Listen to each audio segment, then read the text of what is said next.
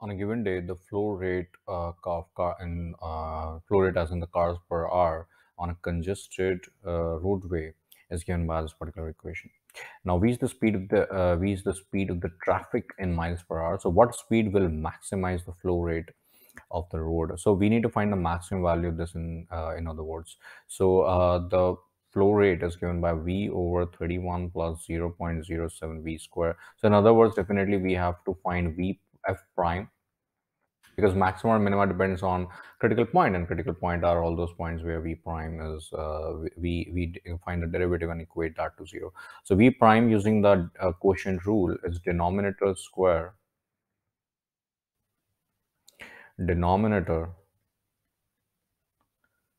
times differentiation of numerator. So differentiation of v is 1 minus numerator times the differentiation of denominator. So differentiation of 31 is 0, and then 0.7 over 0.07 over here remains as it is, and the differentiation of v square is 2v over here. So this will become 31 plus 0.07 v square minus v times 0.14 v over 31 plus 0.07 v square whole cube. So that will become 0.07 v square plus 31 minus 0.14 v square over 31 plus 0.07 v square whole cube. So we have to find the we have to equate f prime to 0 to get the critical point. So f prime to 0 means only the numerator will definitely be equated to 0. I'm sorry, I wrote cube over here by mistake. It's going to be square.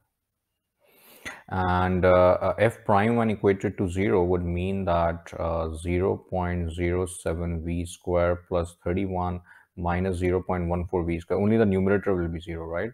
So that will become 31. We club the like term, so that will be negative 0.07 v square, and that is equal to 0.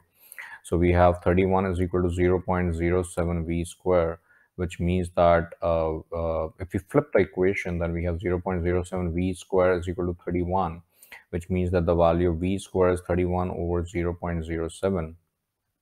And then we have to get the calculator and get this calculated.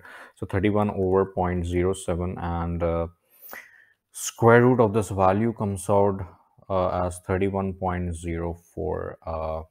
So what were we interested? Yes. So to the nearest mile per hour, the answer is 21, since we are getting 21.04, and this is in miles per hour. Definitely, if we are interested in finding whether it actually has a maxima and not the minima, so what we can do is we can substitute this is the, after all, the f prime which will decide the sign change. So about this point, let's call it 21. If we place 20, then this will come out to be a positive number, and more than 21, let's say 30 or 21 or 22, this will come out to be a negative number. So positive to negative means this ensures that this has a local maxima over here.